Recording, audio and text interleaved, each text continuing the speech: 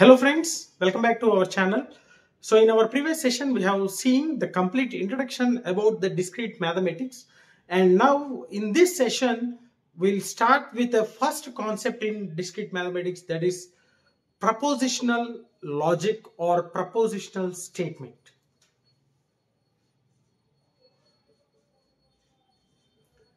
So we can call it as a proposition or proposition logic or propositional statement. So this proposition is also called as a statement. And we know that a statement means it can be a sentence, right? So a sentence can also be called as a statement. So this is a sentence. So every sentence cannot be a proposition. Every sentence cannot be a proposition, but a few sentences can be called as a proposition. So which kind of sentences? So the sentence which can be having as a result the true or false are called as propositional statements. So the propositional statement means it's a declarative sentence which gives either true or false, but not both. So we can write the definition here. So a declarative statement, declarative sentence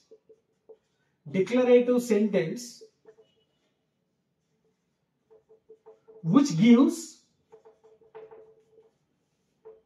a result as true or false. So this is called as propositional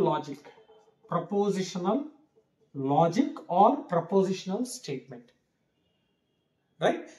And here the result of this propositional logic is called as a truth value. So here there will be a different terminologies.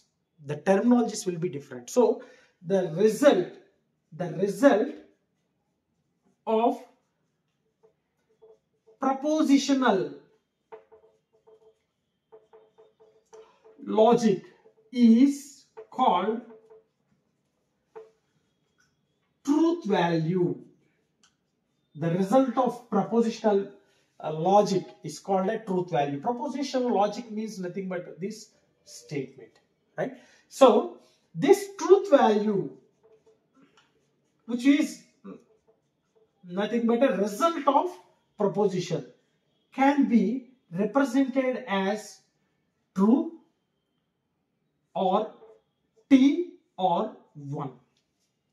And another one, the another result of truth value will be, obviously it will be false, capital F, or 0. So true or false, but not both. So any sentence which gives exactly either true or false can be called as this proposition statement. So example, right? So number of pages in a book, the number of pages, sorry, I went into the discrete mathematics, so this is not the thing. Yeah, so we can go with the grass is green. So this is a statement, right? This is a sentence, but we have to know whether it is a propositional statement or not. So when we are saying it as a propositional statement, if it gives a result as a true or false, yes, grass is green, that's a true, that's a statement, it's a true. So this will be comes under the propositional statement. So this is a propositional statement.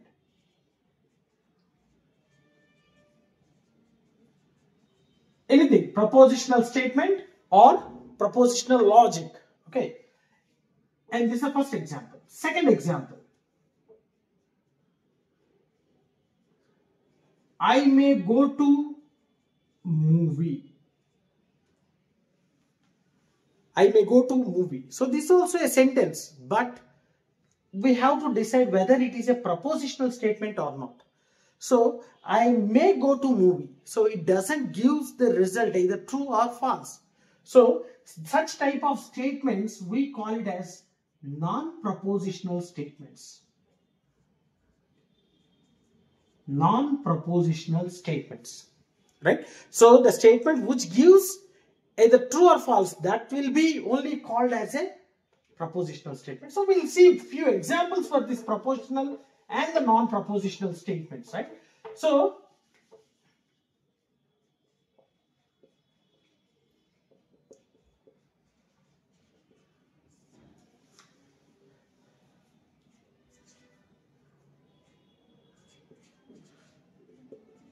dog is in black color.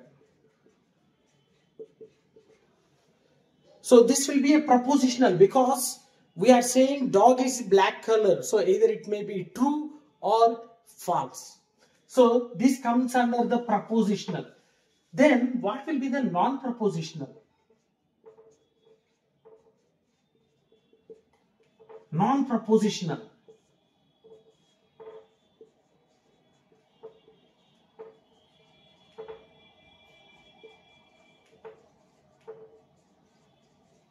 What is the color of dog?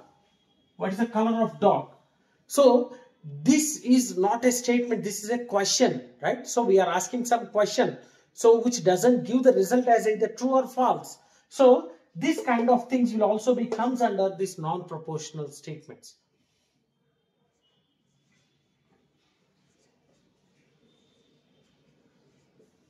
So we can say this is a statement and this gives either true or false. Yes, for 2 plus 3 is equal to 5. That is true.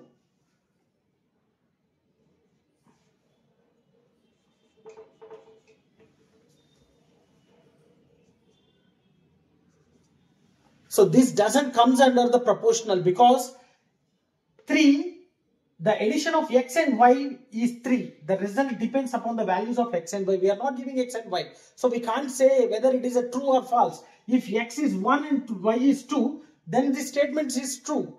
And if x is taken as 2 and y is taken as 2, the statement will be false. So we can't decide whether the statement is true or false. So this comes under the non-propositional statement.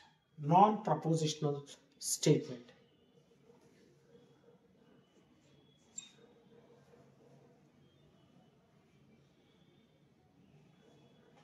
So whatever the questions, the questionnaire or the opinions,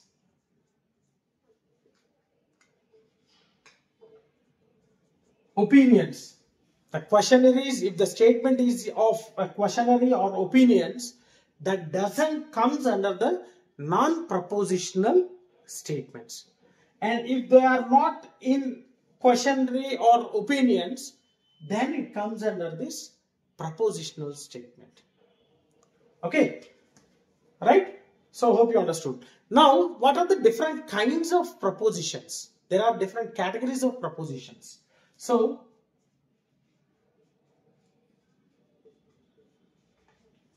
a proposition can be categorized in 2 ways.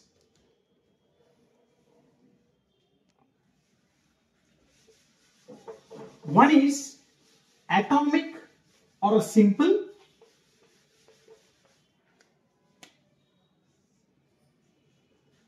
Atomic proposition, or we can also call it as a simple proposition.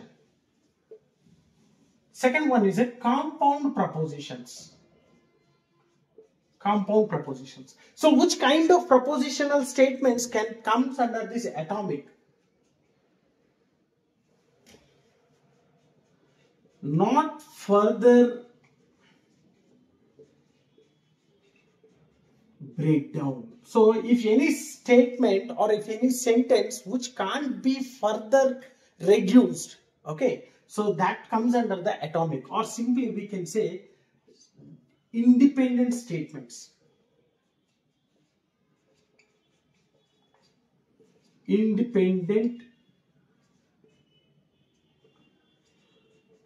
statements. and there will be no connectives. No connectives. Okay, only one statement.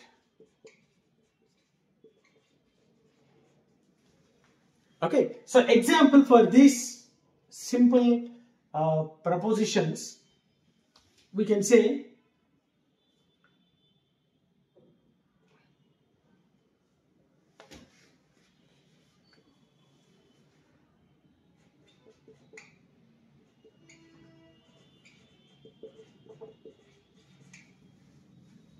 it is raining. So that is simple because it is raining. So we can say either it may be a true or false. It may be a true or false. Coming to the compound, these are dependents.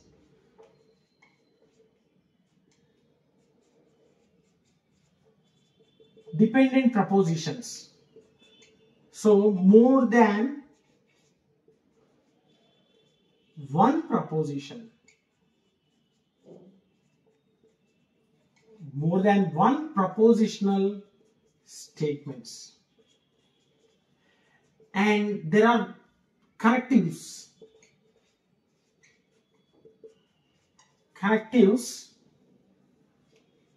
used between propositional statements. So there will be a different connectives, right? So we'll see those connectives in our further session. But if there are one or more simple statements, that also we can write. So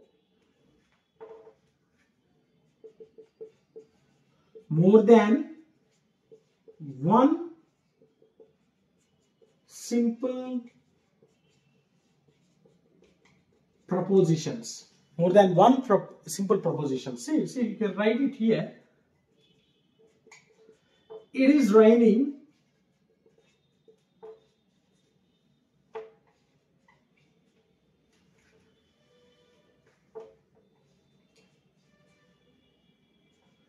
And roads are filled with